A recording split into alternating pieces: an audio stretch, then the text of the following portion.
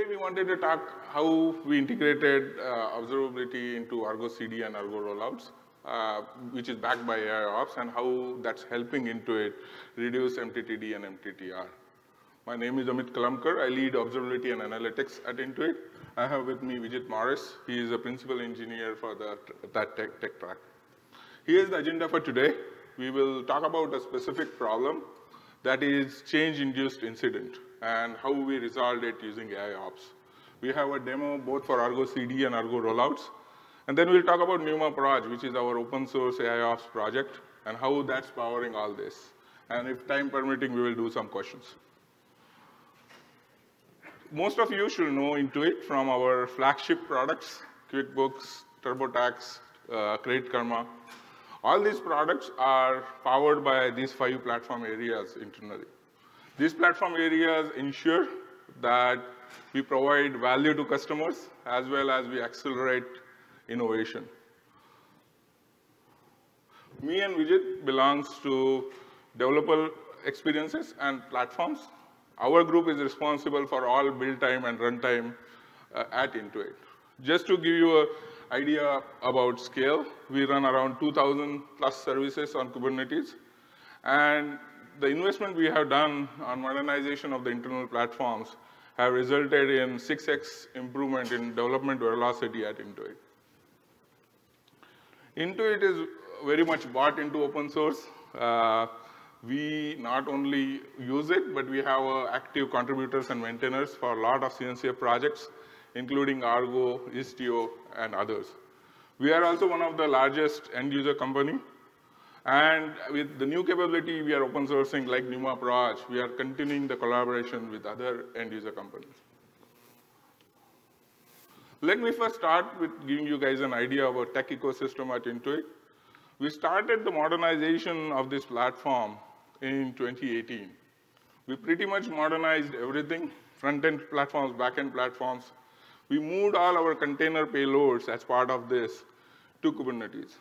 We also created paved roads, both for serverless and services, that gave our developers end-to-end automation from commit to deploy. As part of this automation, we made a deliberate effort to instrument all layers of our platform infrastructure and applications out of box. So we get real-time events from all over the place, and we store it in the operational data lake. This data we use to derive actionable insight for different areas, like operational excellence, cost, security, and so forth. To derive this actionable insight at scale, we needed a platform, AIOps platform, that can scale. And that's how Numaproj was born. Numaproj is a Kubernetes native data processing and analytics tools. It consists of 2 areas. One is Numaflow, which deals with data processing. It makes data processing easy, scalable, and reliable. And Numalogic, which we have open sourcing a lot of models which we use internally and which runs on Numaflow. You will learn more about this project as we go through the presentation. One of the core principles at Intuit is innovation. We want to make sure we innovate, and we innovate fast. We do over 1,000 releases per day in production. And that's only possible because the investment we made in Argo. Most of the people might know Argo. Intuit created Argo and open sourced it. Over 100 companies now use it across the world. Being one of the largest SaaS company, one of operational excellence is always at the forefront for Intuit. We want to make sure that our products are always available, and if there are issues, we resolve them fast, so there is less MTTD and MTTR for our incidents. So we are always looking at ways to improve this. One of the areas we saw where it needed improvement is change-related incident. We found out that 1/3 of our incidents were caused by change, and their MTTD was higher. And then we dig into a little bit more into the data as why it's happening. There were few reasons. Our deployment as well as operational experiences were disjoint. So people were deploying, but they needed to go different dashboard to figure out what's happening. 2, people had to go to hundreds of metrics and needs to be really know the application very well to understand the quality of the change. And it depends on the developer, how much they know the application to resolve. 3, we didn't have an automatic AIOps-based rollback through Argo rollouts. And that resulted in a higher MTTD. So what we did, the solution was we brought our AIOps-based observability into Argo CD and rollouts. We did 3 things. 1, we added a metrics tab to Argo CD. So as soon as you deploy, you can check whatever metrics are relevant to application then there itself. 2, instead of going through hundreds of metrics and making a manual judgment, we run a multivariant model which is powered by our Numaproj, where you get one signal which tells the quality of your change, whether it's good or bad. 3, we removed the human from the equation. We integrated with Argo rollouts so that if the change is bad, it automatically rolls back. And that has helped us reduce MTTD and MTTR. So let me hand it over to Vigith to show a demo. Thank you, Amit. So let me start off with a demo where, like, the persona is a service developer. So let's pretend I'm a service developer and I'm going to make a change. The change I'm about to make has a small bug inside it, and we will use the 3 features Amit talked about. That's the metrics we have integrated, the time series anomaly scores we have, and also the automated rollback that rolls back and mitigate the problem. For that, first let me introduce a demo app. Okay, so what you see here is that when the browser renders, it talks to the backend, and backend gives you 2 things. One is the type of the fish. Here you see octopus. This is the version 1 we are running. And the color of the fish. Yellow represents a happy state. That meaning we are getting successful requests from the backend. Once in a while, you will see a red unhappy octopus going around. This shows that the backend has an unhealthy response. The key thing to note here is it's OK to have one of few errors as long as it does not violate your SLA or SLO. Now, the change I'm going to make is a change in the backend. And the way we make that change is, let's go to the pull request. I'm going to merge this PR in.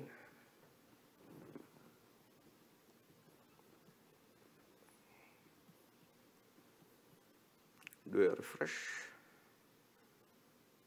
And synchronize the change. So this is an Argo rollouts change, meaning this is a progressive delivery where a new canary gets deployed as part of the change I just deployed.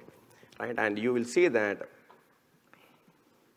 the old ports are getting terminated and the new ports are coming up. In the same time, what happens is that, so if you see, right, visually you can see on the right-hand side, right, there is a new set of slow-moving red, one could say evil fishes moving around. Right? This is the new version of the application. It is slow, and you see that it's erroring out. Right? The point is that in real life, unlike the demo, you don't go to, let's say, I don't deploy and go to TurboTax online to see whether there's a red fish. Right? Meaning, these are very subtle errors, right? And the way you detect these kind of errors are looking at the metrics your application collects. But this demo is just to show the effect of such a bad change manifested in the UI.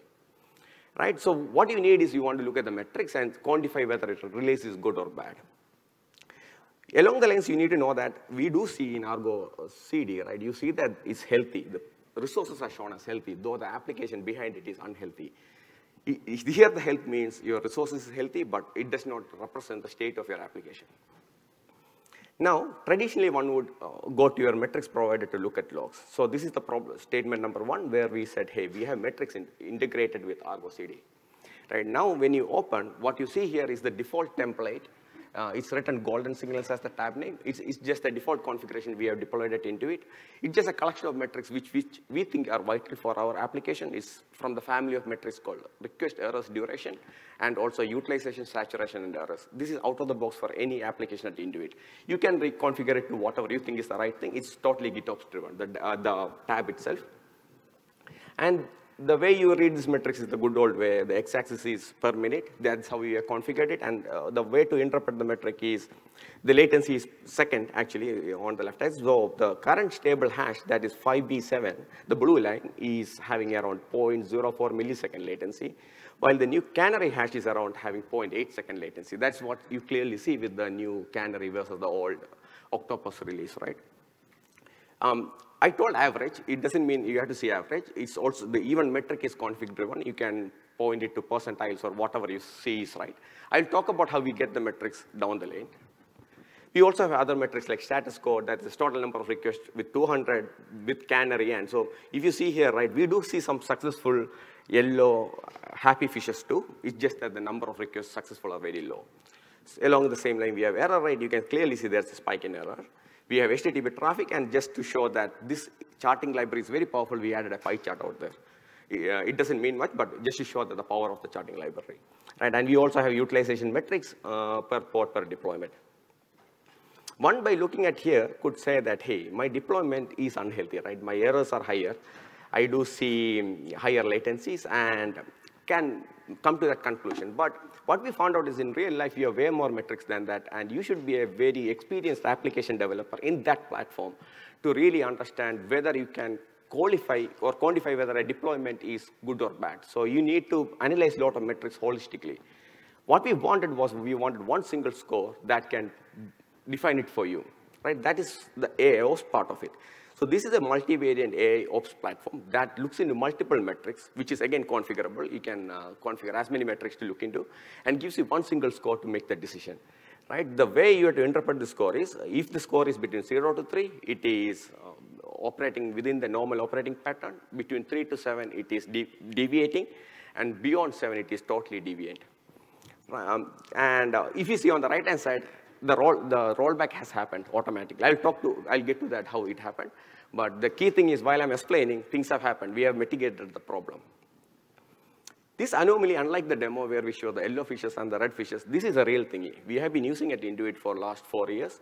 We use this to create incidents when there is a spike in user behaviors, right? Anomalous behaviors they are saying in front end.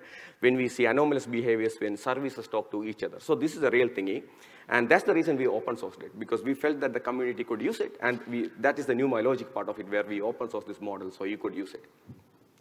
Lastly, let me get into how did the rollback happen. So we have an analysis template. I think I might have to increase the font here a little bit. So what we do is, like, if you were to see here, right, I hope you can see this. Yeah. Right, this is an anomaly which just looks into your canary deployment. Unlike the entire deployment, just focus on the canary delta small deployment you have made. And the success criteria for this deployment is that the anomaly should be less than 3. So the moment it sees that it is more than 3, it goes and auto rollbacks, right? So this is an A/B testing between your stable hash and the canary hash.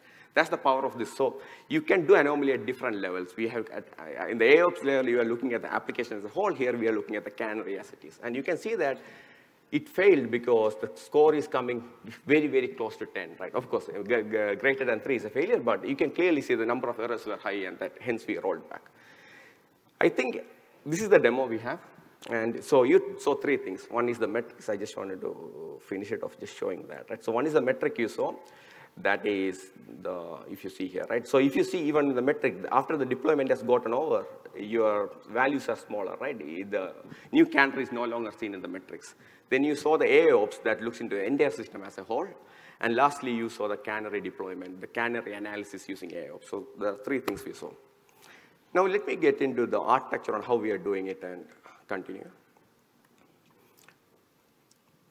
Okay, so how are we seeing it, right? So when user loads the Argo CD UI, it talks to Argo CD server. Here we use Argo CD extension framework to see whether observability has been turned on. We developed a new thing called Argo CD metric server, which is for this project, which can pull metrics from any service provider we have. Prometheus, at Intuit we use Prometheus, hence Prometheus, but it can talk to any service provider. This is a decoupled architecture. Now, this is the first metrics you saw, right? The metrics that is being collected by Prometheus. Since this is a decoupled architecture, to see the anomaly score, all you need to do is the Numaproj just need to write anomaly back to the Prometheus. That's the where you saw the AIOps tab. This is how it is feeding it off. Now, to do Argo rollouts, all you need to do is do the analysis template from Prometheus. So Numaproj will write another anomaly score just for the canary deployment so that you can get the score in, again, for analysis template by Argo rollouts, and that makes the decision of rolling back. Now, this brings into a second question, how do we do anomaly?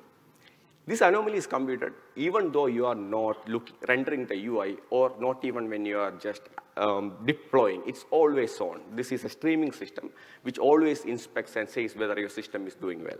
The way it happens is, Prometheus has a feature called remote writer. So for every metric it scrapes, it will push the metric real-time streams into our Numa project, Numaflow, on which the Numalogic runs, and it does feature engineering, like scaling the metric and so forth. Once it does that, it does the inferencing, right? It assigns an anomaly score. Once the anomaly score has been computed, we do post-processing. This is to normalize it to a human understandable format and give it between 0 to 10. Otherwise, it will be too complex for them to interpret it. And this is an n+1 anomaly score. So we compute for each multivariant aspect 1 anomaly score and 1+1 to have the unified anomaly score. Since it is an operational system, things change all the time. We cannot always configure the anomaly system. It auto discovers about new applications that come online, new configurations that come online. That means we have to do an inline training all the time. So we trigger a training fetches the data from Prometheus, and it stores it in model storage. Model storage, out of the box, we do ML flow, and training is Argo workflows. But this is how the streaming system was, and this has been the streaming system conceptual streaming system at Intuit for the last 4 years. Since we have been doing streaming for a while, we ran into a couple of challenges to do real-time streaming. The problem number one is a lot of boilerplate code for streaming. What it means is, what we found out was our ML engineers are spending more time writing streaming code and doing the infrastructure for streaming. Like, for example, if you use Kafka, creating Kafka topics, how to reliably read, consume, produce data, and so forth, rather than what they do the best, that is ML exploration and ML experiments. So that was one bigger problem for us. Second was ad hoc code. Here, ad hoc actually means non-standard. For example, we deploy streaming systems as a deployment, which is mostly good for north-south traffic, while streaming systems are east-west. So there's much more to that, meaning you need to really understand how the pipe is basically fluid dynamics at that point. Streaming systems are more like fluid dynamics, right? It's not a north-south, one single transaction. It has much more to that. Context is very important. This all brought in a problem where it's very difficult to do quick experimentation and extension. For example, if we want to play a new model, we want to try different kind of feature engineering, and we want to extend more enrichment, right? This made it very difficult for us to do it. This does not mean that there are no other data streaming systems out there. There are excellent systems like Apache Flink, Spark Streaming, Samza, to name few. But those are very complex data engineering tools meant to do data engineering in a data centralized way. In this demo, in the earlier demo, in the Numa project, the whole system pipeline sits along with your application namespace. It's so lightweight that it sits along with your application namespace and computes anomaly. You don't need to do that. So we moved all the problems to the data producer side. So we needed a very lightweight, cost-efficient, and a lightweight system rather than complex systems like data engineering tools and frameworks we have. So for these reasons, we did experiments, and then we ended up building our own system. This is the Numaflow. Numaflow is distributed, meaning it can scale to very big levels, and distributed DAG-based, direct acyclic graph-based stream processing system, which is native to Kubernetes, designed with the concept that data engineering and stream processing, right, mainly stream processing, should be very easy for both application and ML engineers. The way it works is, you listen to a stream. It's an unbounded stream. Data keeps coming. It never ends, right? And it reads the data. Then it tracks event time and watermarks. These are some advanced features for completeness. Then it passes to the first user-defined function. All it cares is you are given a key and a value. The output can be 0, 1, or many key and values. The moment the output has been computed, it can choose which path it has to take. Either it can take all the path or a subset of path. This is for A/B testing, weighted experiments, and whatnot. That is called conditional-forwarding internally, right? So we do that, and then you can have as many UDFs as you want. In the end, we have a sink. Sink is, its main job is to make sure that we persistently write the data to a stream or to a blob stub. You can easily write a user-defined sink because there, like you might come up with many different ways to write it, and we define very easy way to write UDFs and sinks. So what are the features of Numaflow? The most important, I would say, the value is the one thing which we hold true to very core to ourselves is it should be very, very easy to use. You should be able to get it up and running in 5 minutes, and it should be, even we would say, you should be able to learn it in less than 5 minutes. It's language agnostic, meaning you can write in any different language you like, each UDFs and sinks. It is lightweight, it's native to Kubernetes, you should be able to run it on edge. Cost efficient, it can auto scale to 0.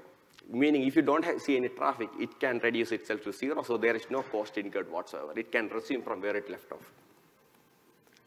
With this complex systems, what we need is separation of concerns. Streaming systems are very complex. It can get very with a bigger DAG, right? So separation of concerns is very important, and we separate functions as units, and each functions, we guarantee that the data transfer between them is exactly one semantic, so there is no duplication problems or so.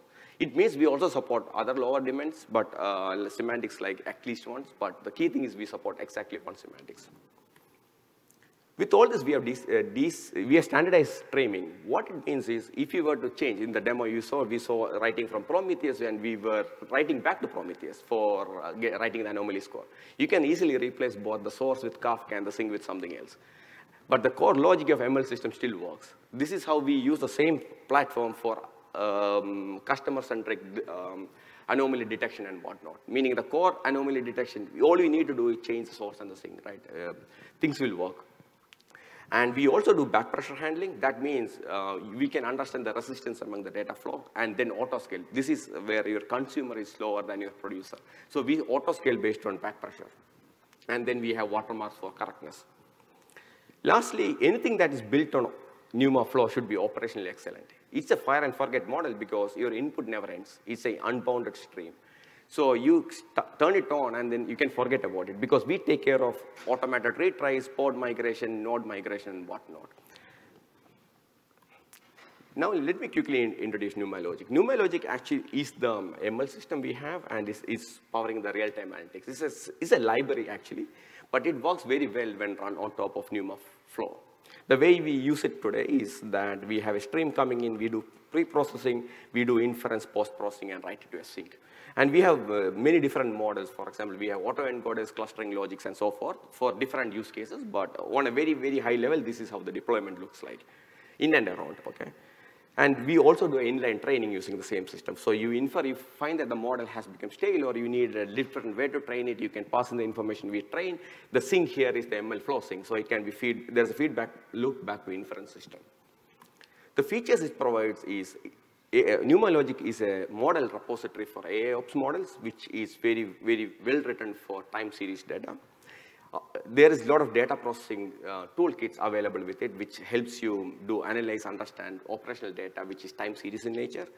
Online training is out of the box. A/B experimentation is one core feature. We really, really hold on to it because we experiment a lot with ML models. And the point of this is, earlier we had a lot of problem with ML developers having tough time with streaming and everything. This improves ML development velocity.